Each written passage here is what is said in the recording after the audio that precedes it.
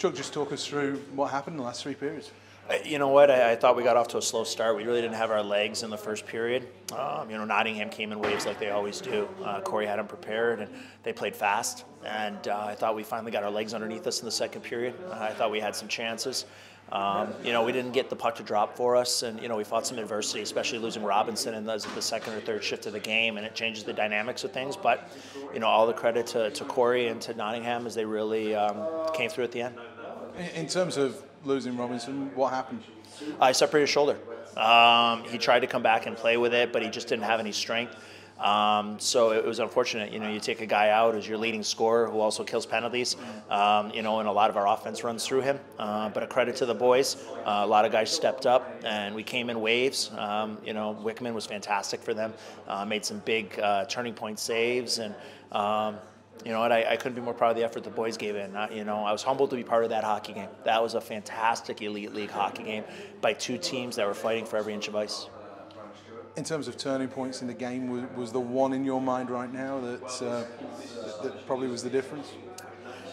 Probably losing Robinson was a big turning point from our standpoint, because it just changes our dynamic completely. We only have 10 forwards to begin with, so to do that, and especially with the amount of offense that he creates for us, he's our leading scorer against Nottingham this year. But you know what? They capitalized on a couple opportunities there. The one in the first.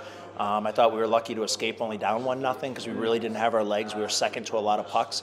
But I thought we elevated our game the last 40 minutes, and it just fell short. Do you need a rest now? It's been a long, hard, tough season, hasn't it? Yeah, I start GB two-a-days on Wednesday. We got exit meetings tomorrow. Fort Pete and I have been getting together to get things situated for that, and we meet Tuesday night and start getting prepared for Zagreb with practice on Wednesday. I'm excited to be part of the GB family and be part of the staff, and looking forward to working with those guys. How do you part the disappointment of today to be able to clear the head and get everything ready for tomorrow? You know what? I don't know. I've never been through this before. I was 4-0 till tonight, so it was weird. It was weird. I actually had to ask some people on the ice what happens now. But you know what? It's life of the game. There's always a winner and loser. Yeah. That's why we compete. And it's one of those situations where I couldn't be more proud of the compete. It was, like I said, it was an unbelievable hockey game to be part of. Hats off again to Corey and Nottingham on a great year.